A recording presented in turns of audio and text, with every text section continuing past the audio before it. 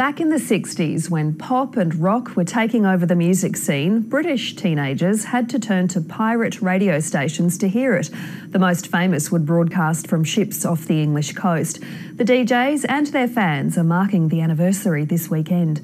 From Essex, Europe correspondent Lisa Millar reports. This is a journey back in time to when pirates ruled the airwaves. He mightn't look like a rebel, but Ian Damon remembers when taking this kind of boat trip was risking trouble.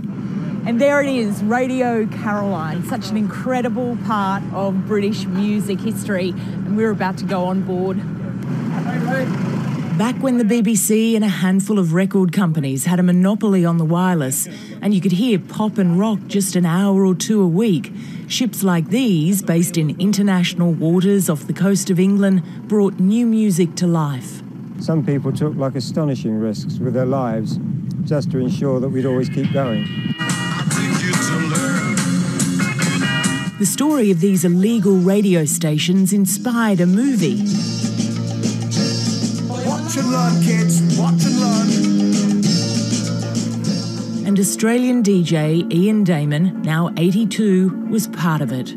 Pirate radio began in 1964 with the launch of the first boat. More followed, and then in 1967 the government swooped. We were pioneers in broadcasting. 50 years ago, the Marine Offences Act was introduced, making their work on board illegal. Big old time is 3 o'clock and Radio London is now closing down. Radio London declared defeat. Its arch-rival Radio Caroline limped on.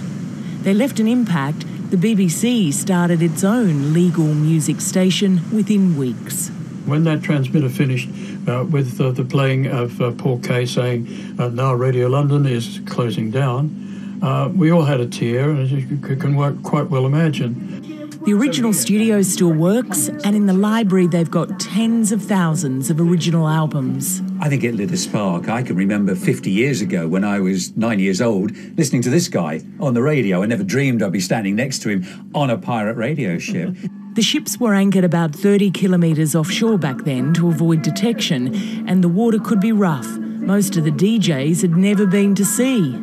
You had to be committed to stay on Radio Caroline. People would live here for a minimum of 2 weeks, to up to a year, and that would send anyone a bit bonkers. You can tell it was pretty basic surroundings. One thing they could always rely on, music. Once a month they broadcast from the ship on the internet. But 50 years after the government tried to shut them down, they've had a win and just been awarded their very first AM radio licence. No one's going to stop their music now. Lisa Millar, ABC News, off the Essex coast, England.